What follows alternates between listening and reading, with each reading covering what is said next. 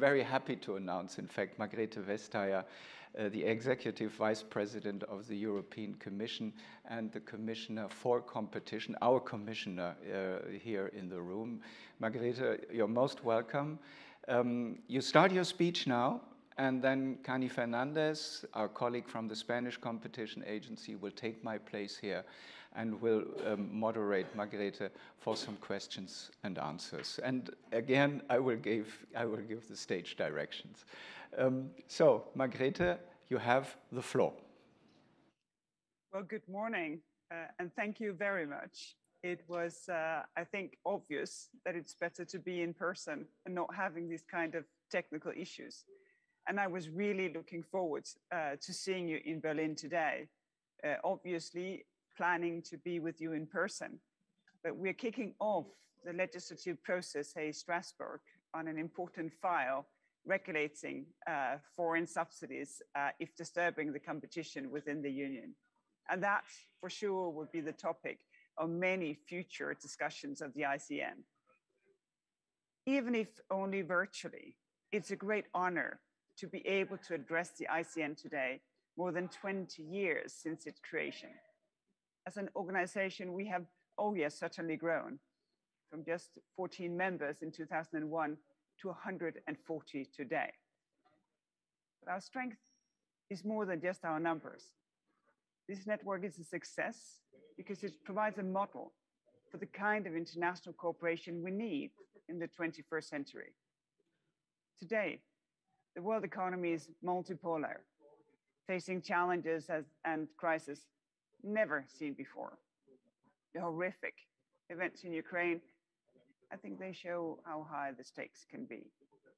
They're the most forceful reminder that successful cooperation depends on respecting our diversity, on working to build consensus, encouraging best practice. New challenges in international competition policy. Of course, well, we all see them. Nothing ever stands still. And as our economies need to adapt both to the long-term transformation and unprecedented shocks as we live them, well, we have to change. Green transition remains the foremost challenge of our time. There are many ongoing discussions on the right balance between regulation and competition to promote it.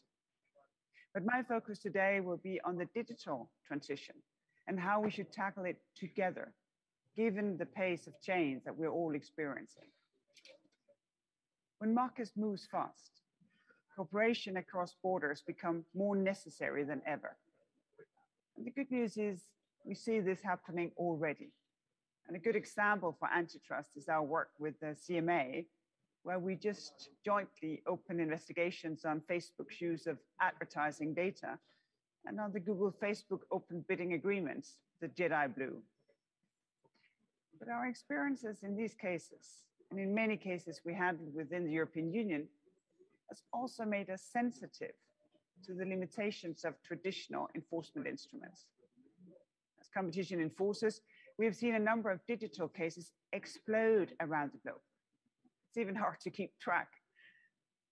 This illustrates the global and systemic nature of the practices and the market features we have seen in digital platforms. And this also illustrates why new tools are necessary to keep up. Some are calling it the great pivot to digital regulation. Actually, I don't like this term very much. I think it creates a false sense that the regulatory approach for digital is completely novel, something that we have never seen before in the world of competition policy. And that's not the case. Ex-ante regulation has always been complementary to antitrust enforcement and merger control. Let's think about telecommunications, energy, financial services. And we got guidance from the courts recently confirming this complementarity in the B post judgment. In this judgment, the court held that regulation and competition enforcement can work together because they pursue complementarity and connected, but nevertheless distinct legitimate objectives.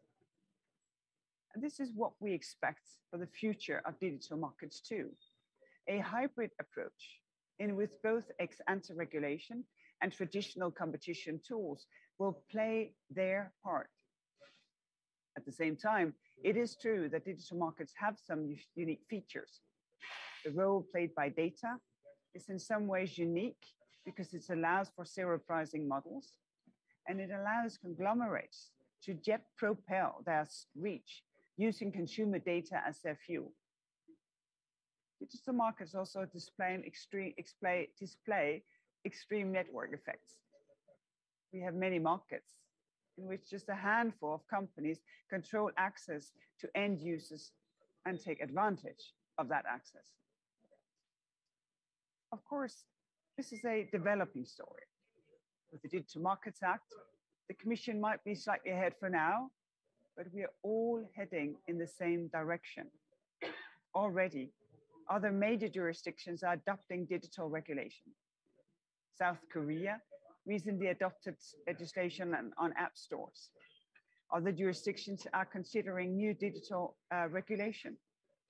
And here in Europe, Germany adopted its own digital regulation last year. The speed at which the debate has shifted from whether there are antitrust cases at all to full-blown regulation is quite extraordinary. The global agreement on the issues raised by large digital platforms is also extraordinary. This debate is no longer a hot topic amongst competition practitioners, but it has strong political attention, and things are moving fast. We reached a political agreement on the Digital Markets Act just a few weeks ago. The architecture of the DMA is designed around central enforcement at EU level, with designated gatekeepers subject to certain do's and don'ts. This makes sense because we're dealing with only a limited number of companies which are defined active with, by definition, active on a European scale. The DMA will enter into force next spring, and we are getting ready for enforcement as soon as the first notifications come in. The next chapter is exciting. It means a lot of concrete preparation. It's about setting up new structures within the Commission, pooling resources from DG Comp and Connect based on relevant experience. It's about hiring staff. It's about preparing the IT systems. It's about drafting further legal text and procedures or notification forms.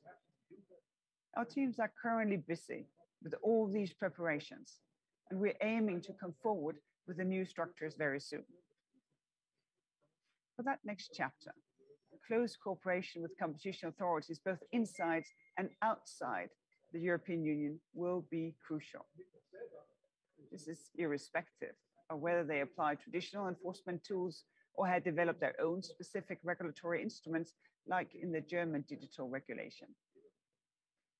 Close cooperation will be necessary because we will not be short of work, and we will not be short of novel services or practices to look at. And the efforts needed at a global scale, they are enormous. So we need to work together more than ever, and we already do. Part of the preparatory work for the DMA will involve discussing with national competition authorities our future cooperation within the DMA, as well as coordination between the DMA and existing national regulations. My bet is that many of you will be watching the rollout of the DMA with great interest. This will be a mutual learning experience. European Union has worked hard to find the right balance, and I think we have come up with something that is tough, but also very fair. It goes without saying that the more we, as an international competition community, are able to harmonize our approach, the less opportunity there will be for global tech giants to exploit enforcement gaps between our jurisdictions. It's worth remembering that the reverse is also true. The more we work together to develop common approaches to these challenges, the easier it will be for the tech industry to ensure compliance. And compliance is, after all, what we ultimately strive to obtain. In this sense, good international cooperation can only be a win for enforcers, for businesses, and ultimately for consumers. That doesn't mean that we all must have to adopt the same set of laws, and that's not going to happen. We all have different legal systems and traditions. We have different priorities. The European Union has shown time and again, sometimes differences can be strengths as long as we're united in our diversity. What is important, I think, is that we have a common understanding of the principles that we're working to defend and a willingness to talk and to listen. If we do, we learn from each other. After all, that is what the ICN has always been, a space for us to engage in the right kind of dialogue. And that is why today's discussions are so important. The themes chosen for the sessions could not be more relevant, and the timing could not be better. Before I conclude, I remind myself that when the ICN was created in October 2001, it was exactly 45 days since the horrific attacks of September 11th. The brutality of those events cast a shadow over our work. It left a stain on our vision for a peaceful, cooperative world, but it did not stop us. New York City built back, and we continued to work together towards a better future.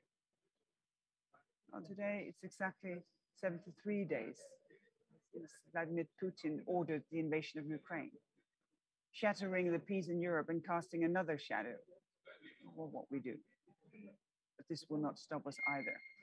Ukraine will build back too, and the world will continue on the path of peaceful cooperation. Through the ICN, through other forums, we will work even harder as an international community to achieve that brighter, more prosperous future. Because ultimately, competition policy is about more than just prices, barriers to entry, or market share. It's about the prosperity and the welfare that comes with it. It's about openness, and it's about freedom. Thank you very much.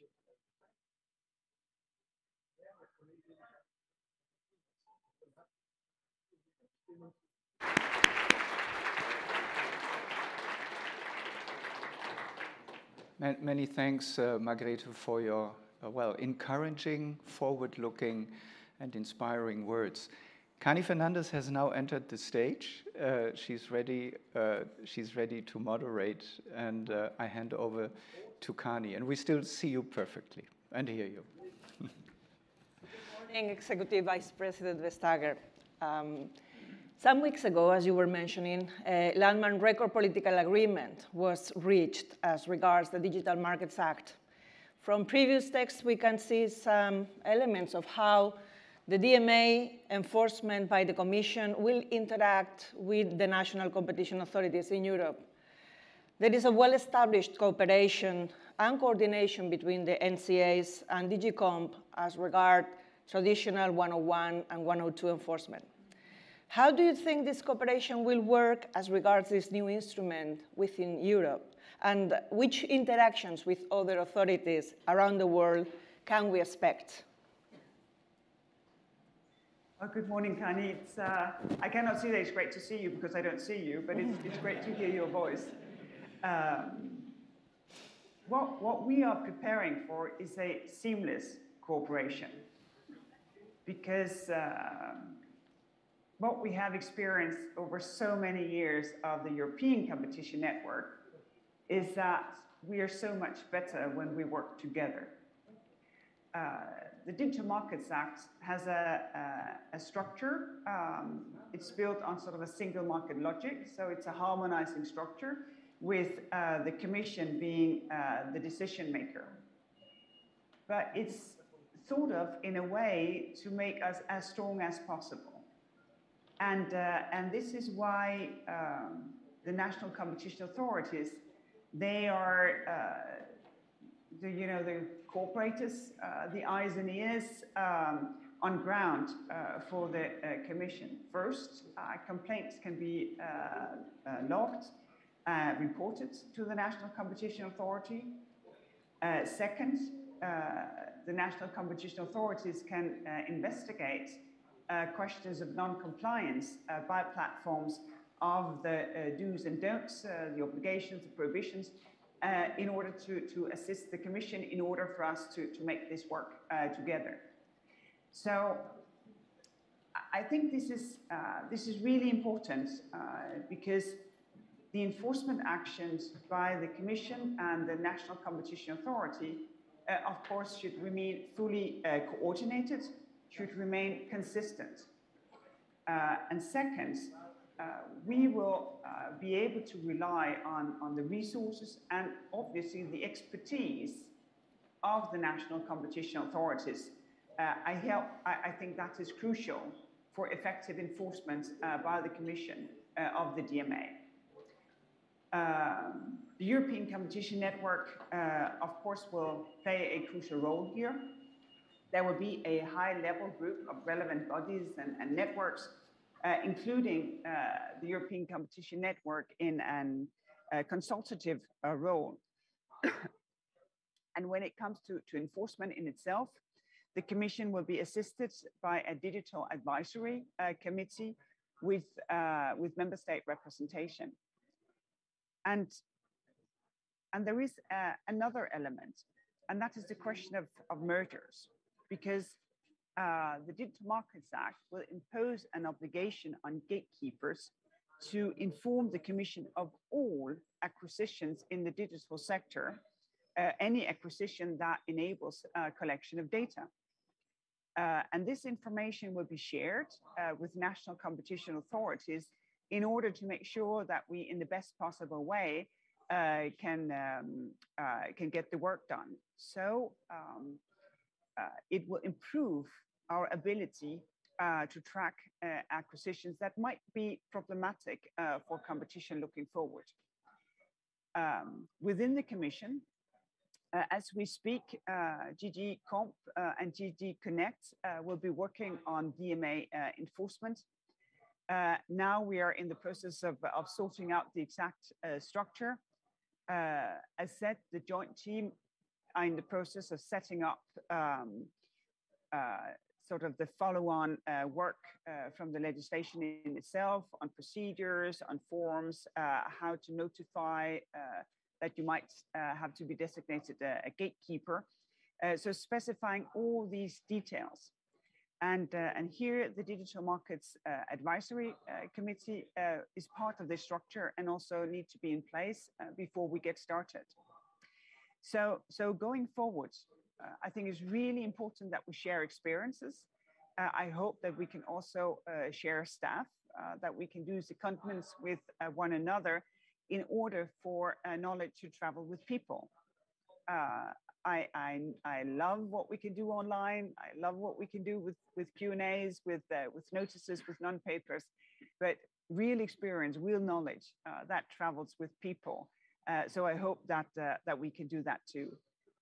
And I say this because one of the things that I have learned over these years is that we can do a lot, but we can only be successful if we work together in these really challenging issues.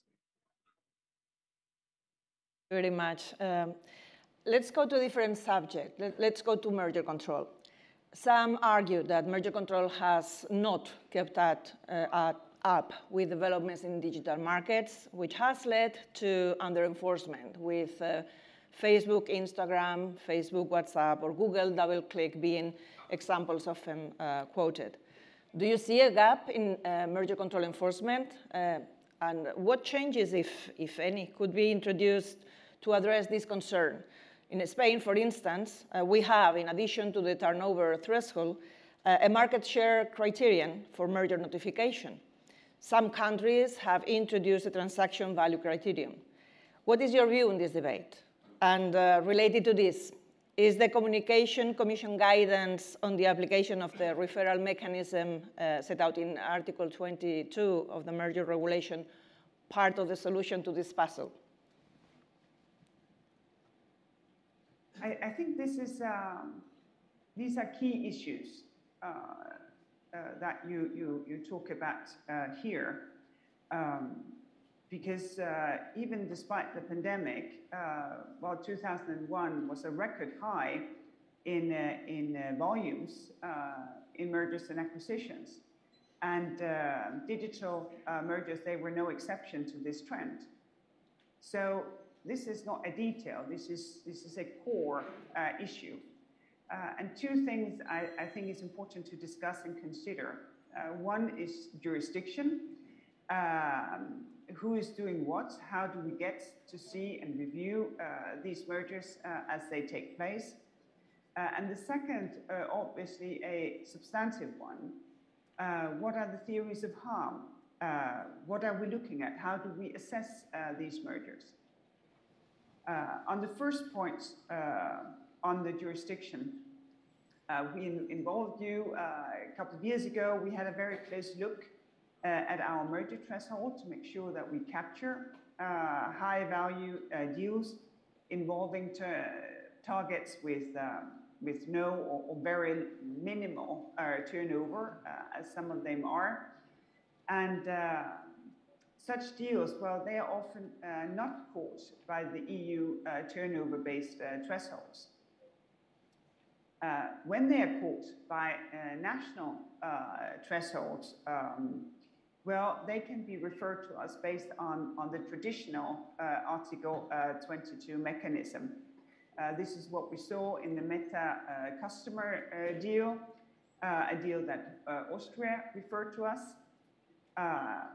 And we are, as you know, developing the use of Article 22 for also member states referring cases to us that do not meet national thresholds.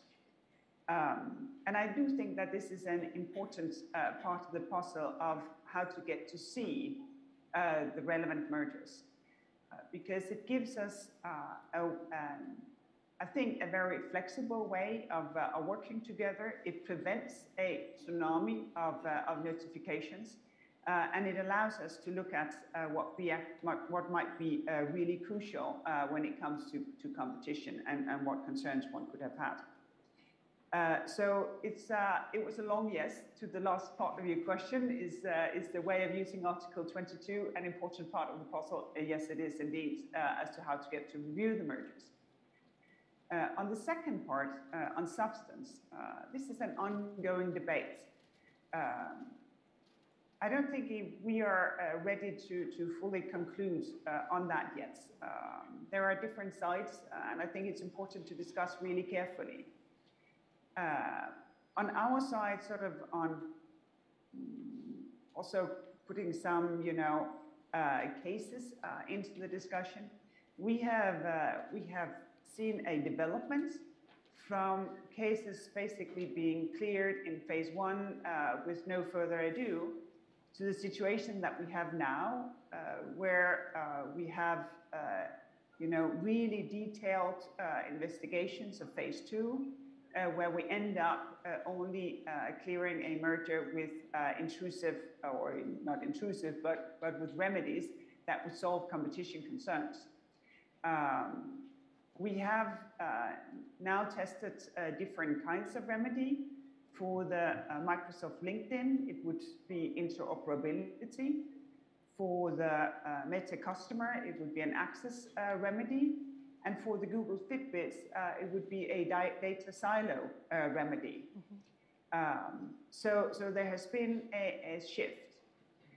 And the next shift will come with the Digital Markets Act, because here we will have a completely different level of information about what is ongoing. And also we will have that the do's and don'ts will give obligations, for instance, when it comes to interoperability or the use of data. And that is a massive shift in the way that gatekeepers operate. So I think that will have to be taken into account also in our merger assessments. And the DMA, of course, also gives us the possibility to impose a ban of mergers if there is a case of systemic non-compliance. As said, I am not at all myself ready to make strong conclusions in this debate on substance. I really appreciate the reflections that are taking place, that be in the US, of colleagues there, that be in Germany, that be in South Korea. I'm really happy to take part in it. And of course, more than happy to continue the discussion. I think it's important that everyone comes to the table with the experiences that we have from looking into these mergers. So this is a really welcome discussion. Well, thank you very much, Executive Vice President. It has been a pleasure interacting with you, and thank you so much from everybody here. Well, thank you very much, and have a very, very nice day.